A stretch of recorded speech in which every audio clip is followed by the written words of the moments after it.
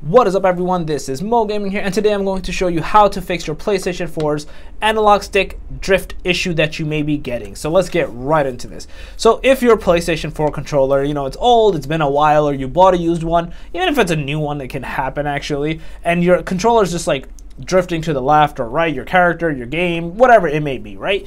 The mouse cursor when you're browsing, anything, right? It can happen. I understand the pain.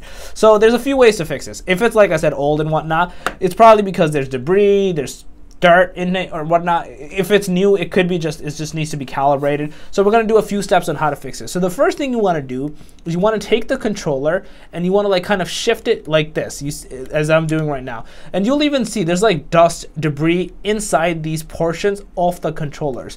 So you want to either clean it with your hand, or the better way to do is clean it with an alcohol pad wipe.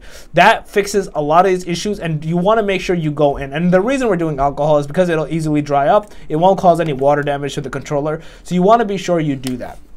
The next thing you want to do is, once you do that, you want to keep it same way like this. And if you have an air blower or something like a hair dryer or something with like good air pressure, you want to blow into that all the sides to get any possible debris that's stuck in it out. If you don't have that, you can just blow into it with your mouth as well. That does end up fixing this issue as well, so you can give that a shot.